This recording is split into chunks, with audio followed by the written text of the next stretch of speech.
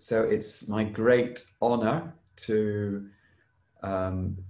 welcome to this second last lecture in the course, Sudarshan Gopaladesikan, nearly, or Suds as we call him for obvious reasons. He's worked as, he's maybe going to tell you a little bit about his background, but he worked as a data scientist, I think, for Microsoft, and was placed inside Benfica for one of his missions to help them, and ended up, transferring to work for Benfica, doing their data analytics. And he's been very active in the Friends of Tracking stuff that we did before this course started. And you'll probably have seen him if you've seen some of the other videos. And he's going to talk about something that we haven't really taken up that much in the course, and that's how you use fitness data. And you combine that with tracking data. And fitness data is probably even more important in real football clubs than tracking data is currently, but it tends not to be the focus of what we've looked at in this course. So Suds is going to talk a little bit about how we can integrate and put fitness data together with tracking data. But with no further ado, I'll hand over to Suds, and you should be able to share your screen and everything. And yeah, have fun and good luck. Awesome. Thank you, David. And thank you to everyone that's here. It's a big milestone for us to be able to run a course like this, especially because data science is being used more and more within clubs. And in spite of COVID, there's always going to be need for clubs to hire bright young people like you.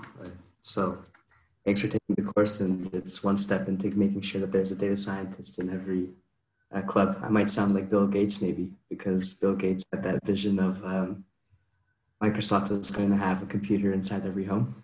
And I guess my dream would be that every club has a data scientist inside of it. So without further ado, I'll get started. First, before I go into the slides or anything like that, I have to confess I'm more of a R programmer. So I'm just going to maybe explain some things. Maybe it's already known for you guys. But I downloaded all of Laurie's different files that I use, that I import into the two files that we're going to go over today, Sports Science Load, Sports Science EPV. And I have them all in one project folder that I call Mathematical Modeling of Football. So this is just how my setup looks like, my directory looks like, in terms of making sure that all the code runs properly and I'm importing the right functions that I need from Laurie's code.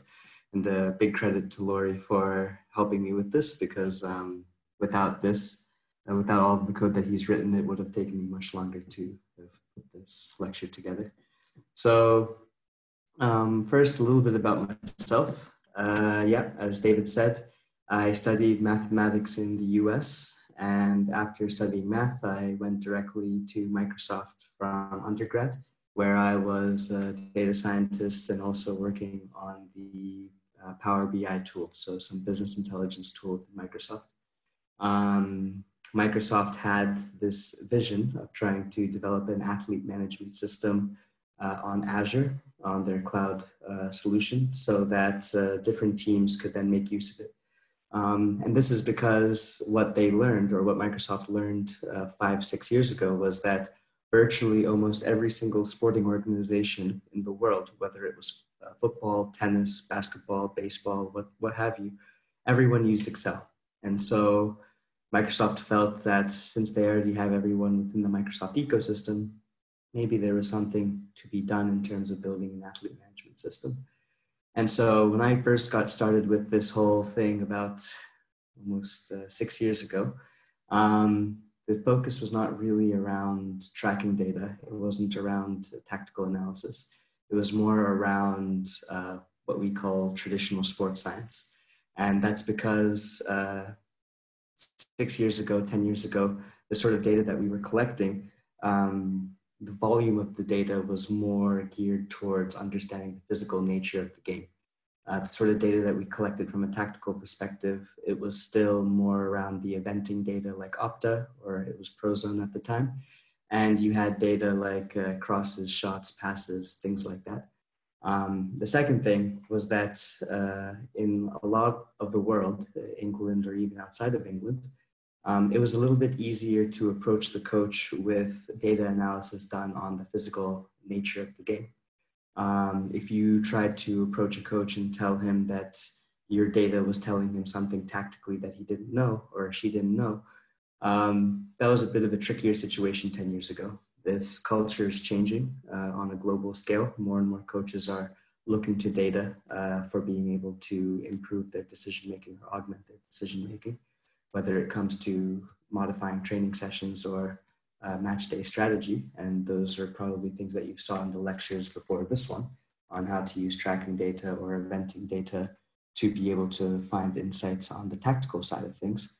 But this all kind of started first with trying to understand the physical aspect. So what I'm going to do is I'm going to go through a few slides and then to explain what sports science is. And then after that, I will walk through some code. And as always, please write in the chat or please let me know if I'm going too fast or if I'm going too slow or if you guys have any questions. And yeah, let's get started. So sports science, if you think about the history of football, football first started with people just coming together, playing a game, virtually no data being used except for just people's eyes. It was just 11 people playing with one another.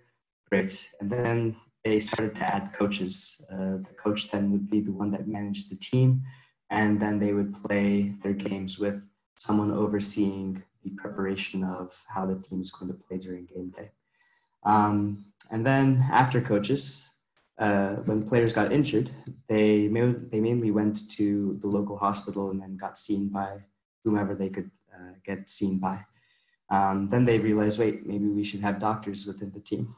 And so as football progressed, as professional football progressed, you now started to see clubs having their own team doctor. And the natural evolution after having a team doctor was what we call all these different support staff members, nutritionists, psychologists, and one of them is called sports scientist. And so this whole natural progression then led to, after sports science, now we have data scientists. But in this era of when sports science and sports scientists started getting hired by football clubs, the whole goal was that they wanted someone within the club that could study the human physiology, psychology, anatomy, biomechanics, chemistry, and kinetics to understand how is the human body working during exercise, specifically during training sessions, match day, and also gym sessions. And the reason for this is that the teams or the coaches, they wanted to understand what was each player's load. And so here we define load as the sport and or non-sport burden that's applied to this as a stimulus to the human body. So load can come in the form of physical load in terms of how much distance did they cover, what was their heart rate, what were the sort of accelerations they were doing, what was the impact of the running of the ground forces on their joints, so even bone load. And load could also come in the form of psychological load. So if you are playing in a football match and let's say you are being faced with a 1v2 situation, those two opponents that are against you, they might be creating pressure on you, and that sort of pressure might create some sort of anxiety load or some sort of mental stress. And so the goal of the sports scientist was to work with all the other people in the club that work around human performance, whether that's physical, psychological, or biomechanical, to understand, well, what sort of work are we putting these guys under?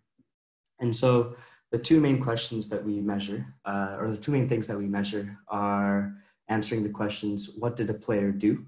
So you can think of this term as called external load, and how much did it cost? You can think of this as internal load.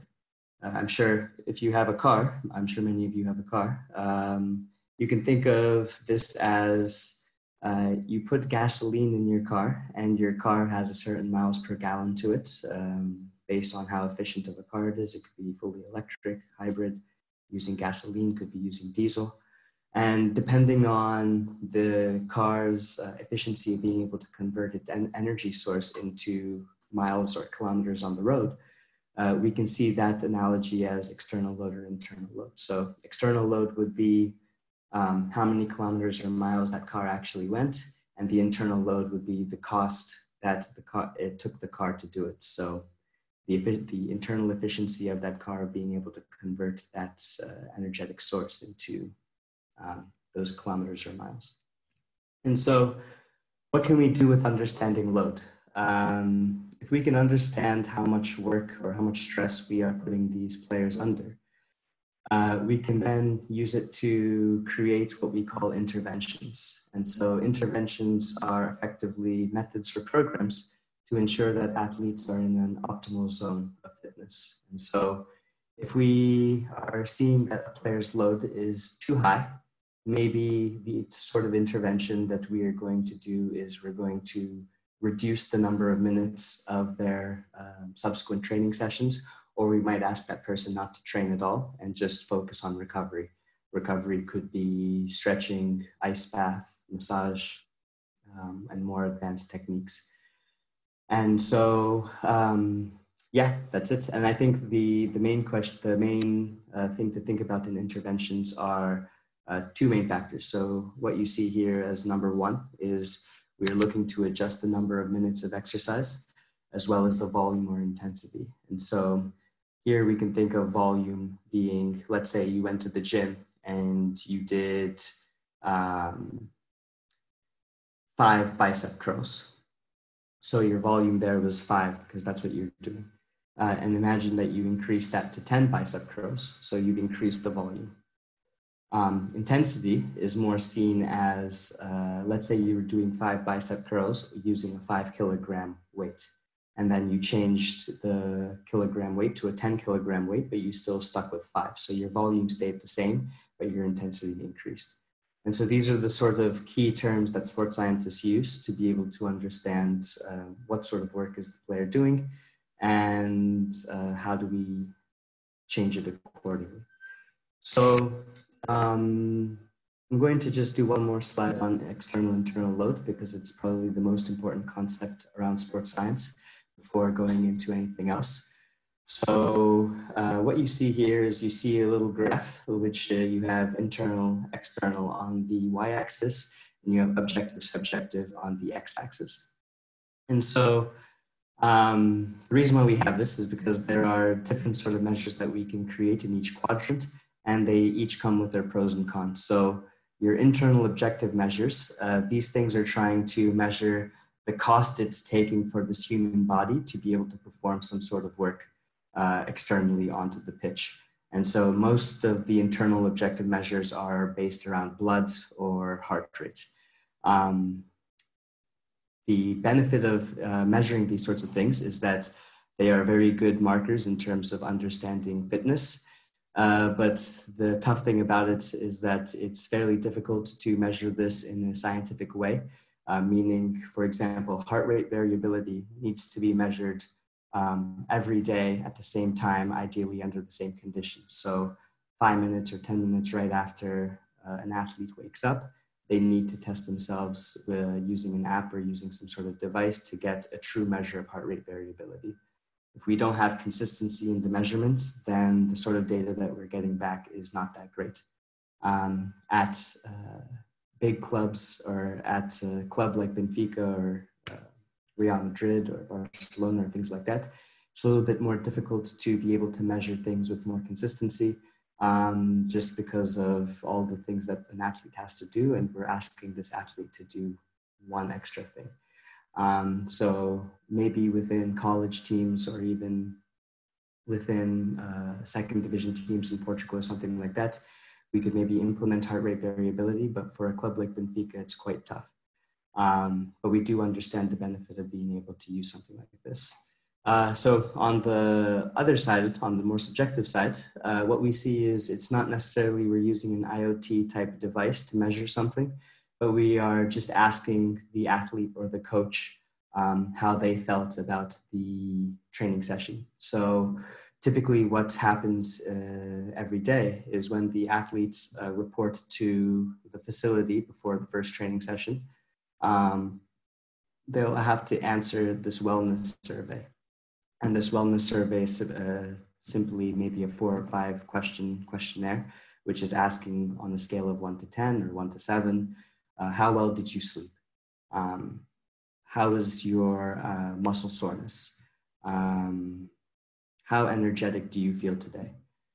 What is your mood from a scale of 1 to 7? Some things like that. And so these are more subjective in nature. They are really good indicators of understanding where a player is at.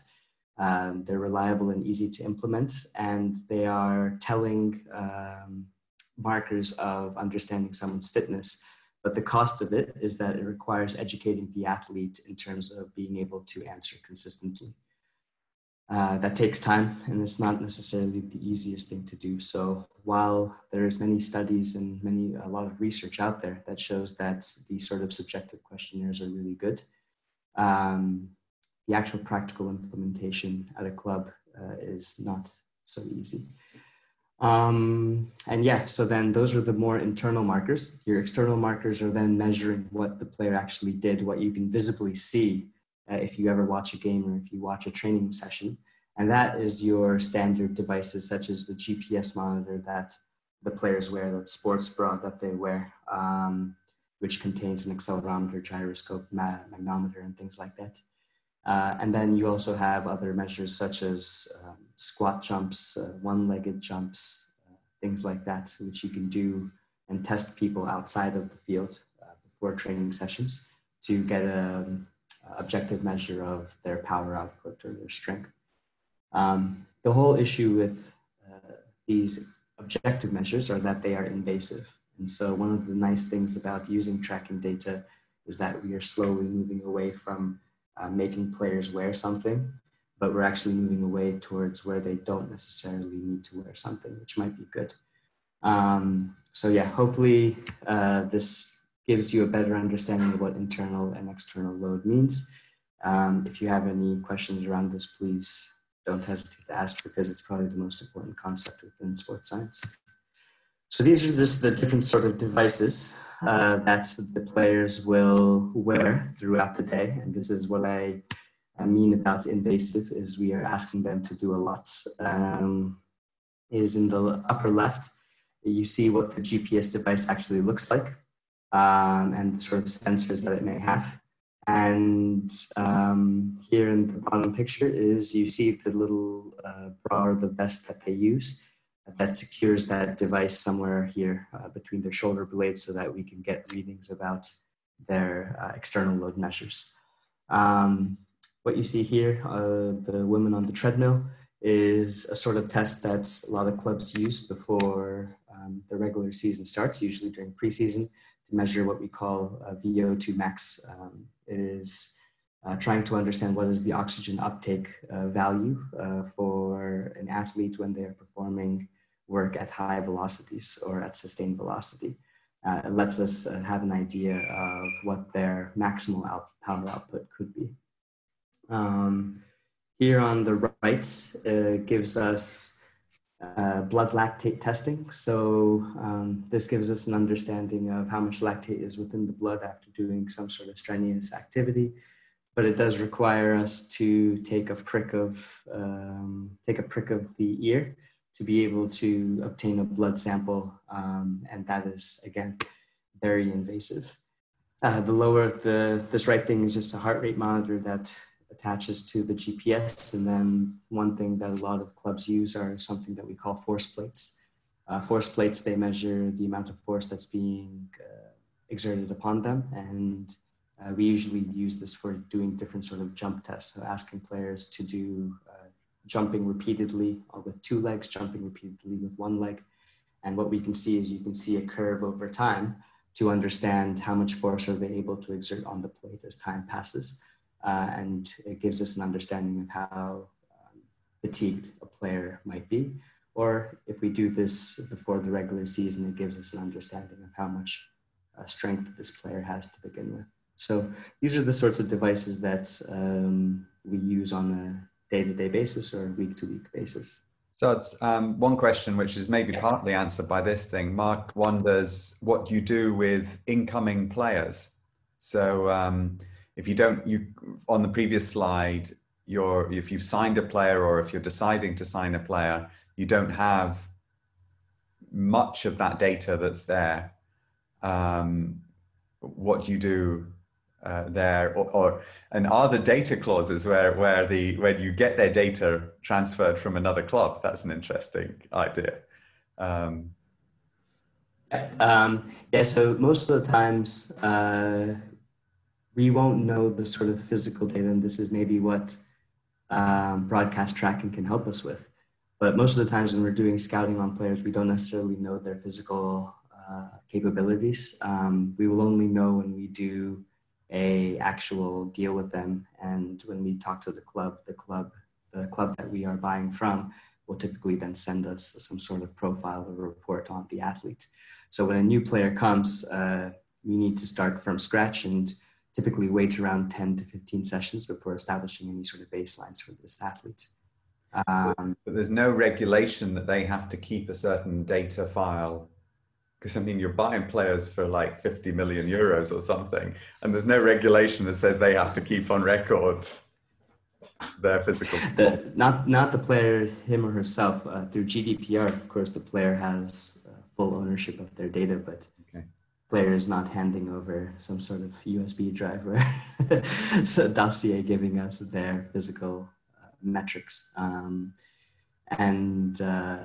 We need to rely upon the club that we're buying from to be able to provide us the last test. I know for a fact that when we sell a player to another club, we provide them a PDF or a PowerPoint around all the different sort of tests that we performed for that athlete, and give that to the team that we've just sold it to, so that they have more or less an understanding of that player's physical capabilities. Mm-hmm. But the scouting process, we don't know anything yet. Maybe broadcast tracking can help us with this. This is definitely something that the industry should explore as a whole.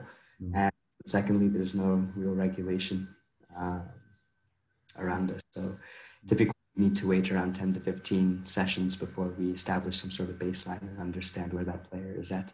Yeah. And Vinny asks, is there any reasons that they don't wear, specific reasons why the sensors are not permissible to be worn during matches? It's a good question. I don't know. In the Portuguese league, we can. I think it's now become a league by league basis on the decision that they make. So in the Portuguese league, we can wear GPS and heart rate during training and match. So for us, it's no problem. I'm not necessarily aware of the reason why other leagues wouldn't allow that. A lot of players don't like to wear them. That's true. But I don't think the league is making that decision based on the fact that the players don't like to wear it. I think that's the more, because I think they are allowed in most leagues now, but then the next challenge is that the players won't put them on. Yeah. And they think, this weighs 150 grams, it's going to slow me down or something like that. Well, so that's one maybe thing I didn't mention here, is that around the subjective internal responses. So the session RPE, if you ask someone their rate of perceived exertion, if you ask an athlete, how hard did you think today's training session was? It's very hard to get an athlete to say that a training session was hard, an 8, 9, or a 10. Yeah. People immediately think, if they're going to measure what I thought of that training session, they're going to think an 8, 9, 10 meant I was not capable of actually doing this training session, and the coach might not pick me for the next game. That's very common thinking that athletes have when it comes to any sort of measurements that we take on them. So whether it's a subjective sort of question that we ask them or a GPS device, I agree with you, David. A lot of these athletes, they are a bit skeptical about how this data is actually being used, and if it might actually be used not to their benefit. Yeah, I mean, I've seen like players, for example, when they say, "How do you feel?" They'll just put in a 10 every day. Then we Yeah. lose the match, and they put in 0, and that's their answers, because that's what they hope, that's what they think you want them to say. I feel like then I feel great, great, great. We lost, shit. Yeah, no, and that's the thing is, it's taken almost a decade, more than a decade, for clubs and athletes to kind of have trust with sports science. And Mm, all of this is really to show them time after time that we're trying to use this data for their own benefit and not to try to use it against them. good. And the funny thing is that they think that these sorts of numbers might be used against them, but um, at the end of the day, most of this work does not necessarily go to the head coach. It goes to the physical fitness coach. And the physical fitness coach provides suggestions to the head coach. And it's ultimately the head coach's main decision. So you are a very important player, regardless of your fitness state, you're probably still going to play because he needs you for tactical reasons. Mm. Um, and so the skepticism is warranted, but the realistic aspect is that just because we are using this data to understand if a player is tending towards fitness or if they're tending towards fatigue, it's still the decision of the head coach to know how to use this information. So the athletes don't need to be that worried, I don't think. But that's my opinion. Great. I think we've answered most of the questions there. There's one question about how, as data scientists, help a sports scientist, but I think you're going to come to that. So I'll let you get on. Yeah. So I'm just going to go through this very quickly. I'm not going to move through this. I'm not a sports scientist by education, so I won't be able to explain this slide completely. But effectively, sports scientists focus on two different aspects: the physiological aspect, which is the chemical and physical nature of how the cells and organisms are actually working together to be able to produce work, and then the biomechanical aspect, which is the mechanical nature of how these organisms move to be able to produce work. And so the main image is to see here this spectrum of underload homeostasis, overload failure. And this is exactly where we are trying to define what load means and then how to use load to understand if we are actually moving a player towards one of these four categories. And so in homeostasis, we're not necessarily improving that player's fitness. We're just maintaining whatever level they have. In overload, it's good. We are stressing the muscle, or we're stressing the body just enough so that it's becoming more efficient in its processes of being able to use oxygen and internal energy stores. And if we're giving that player too much to do, then the body will just experience a complete meltdown, and that's where injuries happen. Underload is the exact opposite, is we're not giving this player enough work. And again, this is where injuries happen. Underloading is a very common theme that you might see around players who are on the fringe of the team. So what is generally the heuristic is that match day is the best sort of exercise or the best training session for an athlete. It gives them all of the sort of different types of load that they need: running in straight distance, running in high velocity, running in low velocity, changes of direction, all of these different things. But the players that don't play that much, who are not even used as regular substitutes, we need to be careful in making sure that we're providing them enough high-level work that kind of simulates a match. Because let's say that one of our main strikers gets injured, and then his immediate backup also gets injured. And now we have a player that needs to fill in for the striker position, but he's someone that doesn't really play too many games, and he just does training sessions.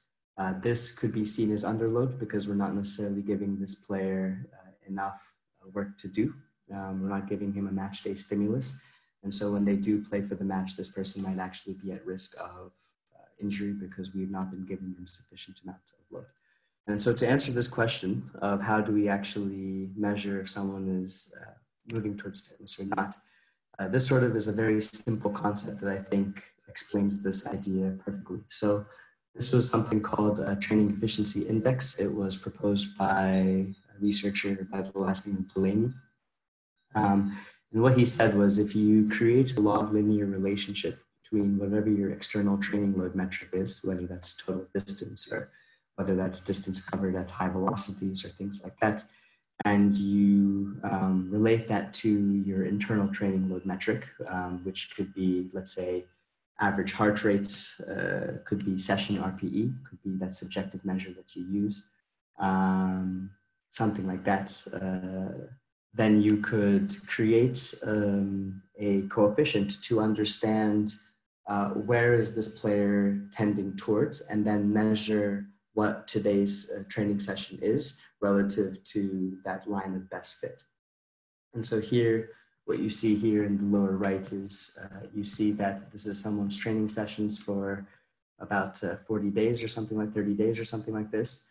And we can see that this person is tending towards a higher efficiency, efficiency meaning that it's requiring less internal load to be able to produce the same or if not more amount of external load. So maybe after 10 weeks, my heart rate has been able to stay below 170, but I'm able to still run 10 kilometers, or I'm able to do more than 10 kilometers while my heart rate is still below a certain level. So here we see that someone is tending towards fitness, and then we can understand at each individual level using the standard errors if we are actually underloading, overloading, homeostasis, or going into complete failure. So this is a very simple regression. It's just a linear model using the log values of your internal load and external load metrics. But it's a very simple way for us to understand was today's training session easy, medium, hard, and where is this player tending towards? Is he tending upwards, becoming more efficient, or is he tending downwards, becoming more fatigued? I believe there was a question that popped up, but I will move forward until David stops me. What we then use is something called training periodization. You can think of an entire season as broken into different sort of categories. So one whole season can be seen as the macro cycle. One macro cycle is made up of different mesocycles. One mesocycle is made up of different microcycles, and then a microcycle is typically a week, Sunday to Sunday, match day to match day. And between match day to match day, you have all of your different individual sessions. And so what sports scientists typically do is create these sorts of graphs to measure the periodization. So here we have the sort of graph that's created as a match day plus 1 day off. And then we have a lot of work 4 days before the match, before the next match, 3 days before the next match, before it tapers off. And so this sort of training periodization is then what you see similar to here. So we have some up, down, up, down, up, down, up, down, up, down, like this. And so this is more or less the concept of training periodization.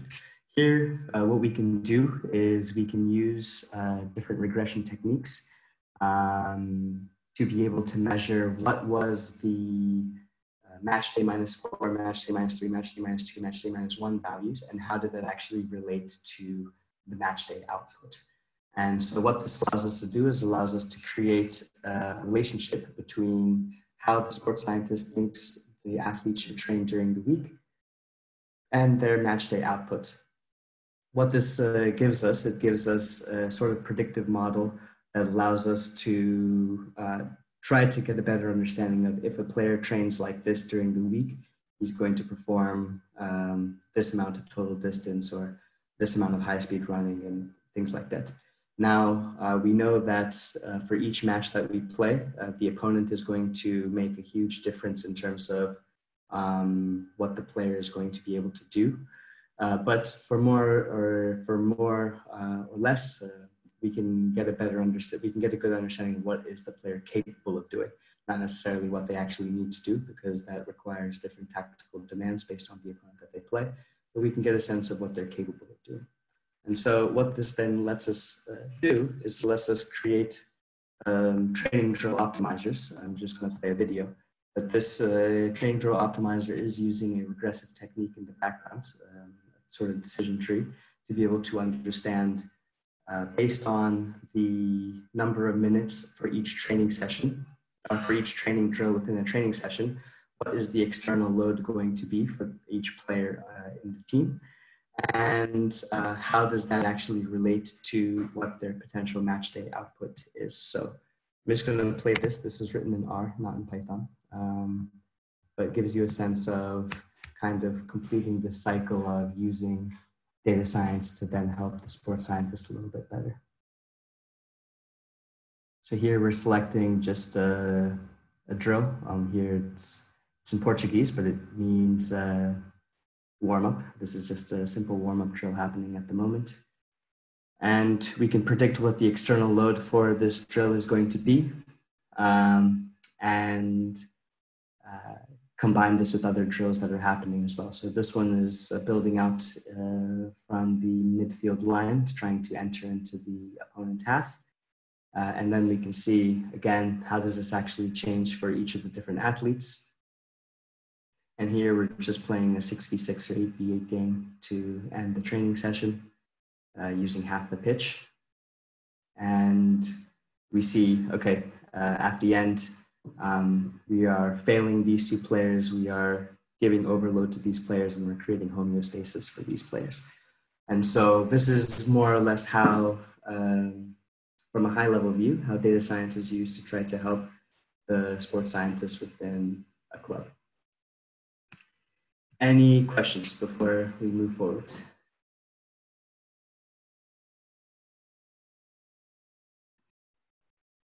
No? Okay, I'll check the chat.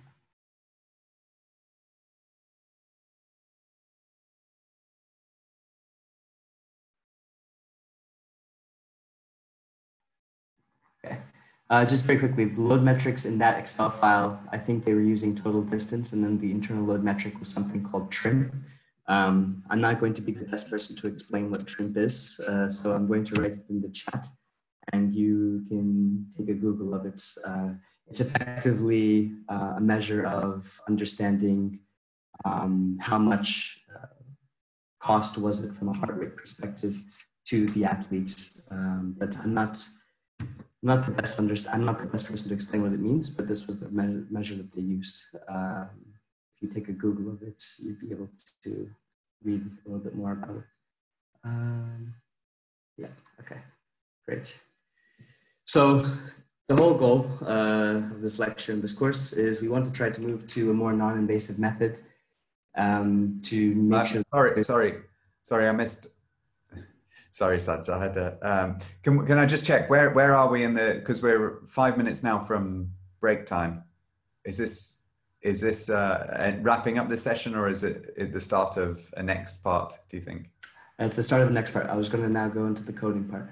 Okay. Do you want to do this slide first and then have the 5 minute break?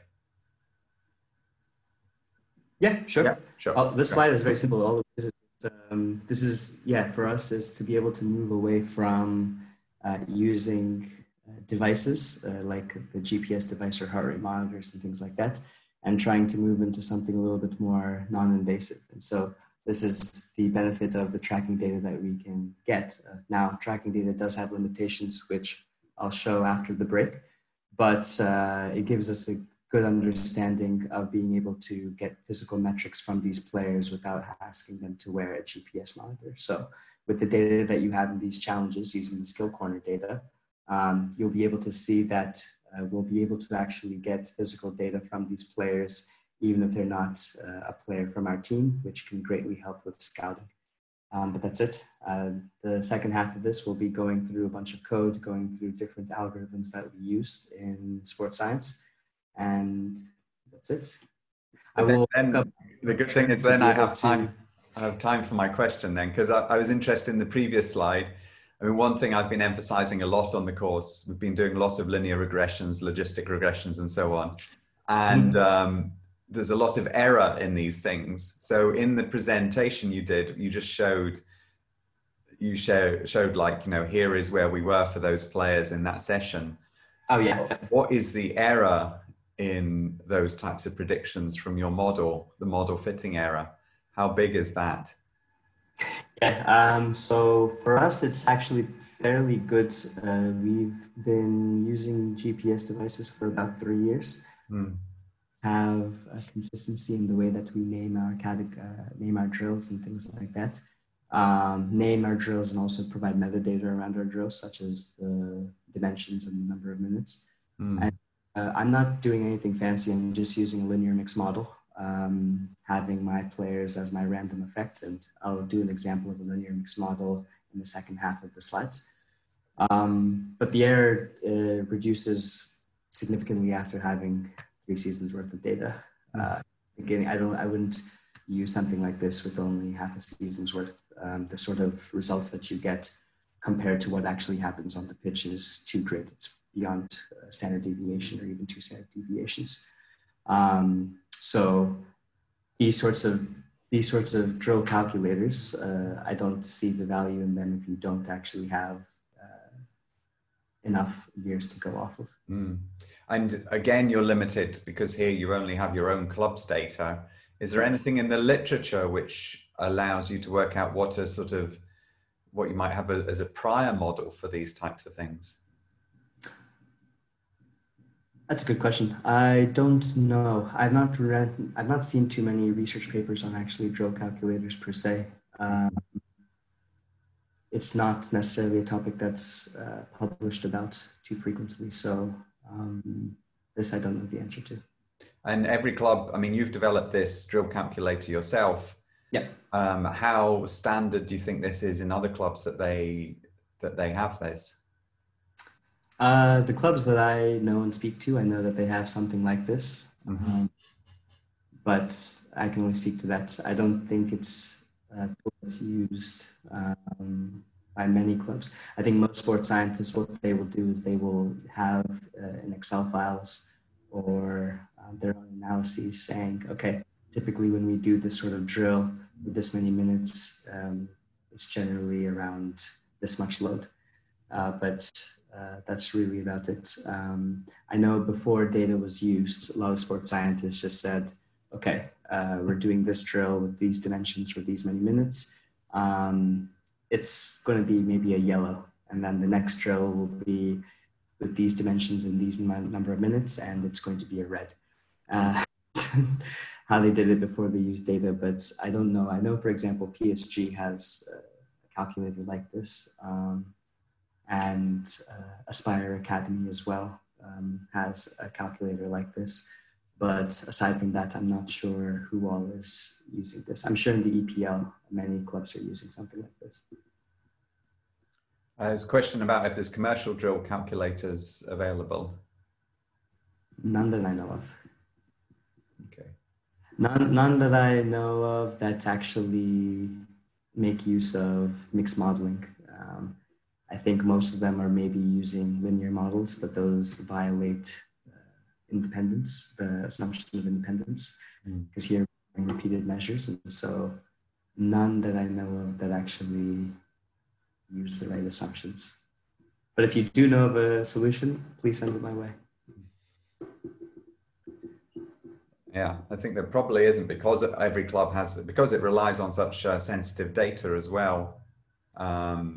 I mean, I actually do know some commercial solutions, but I don't know any that are any good, so I'm not going to do an advert for them.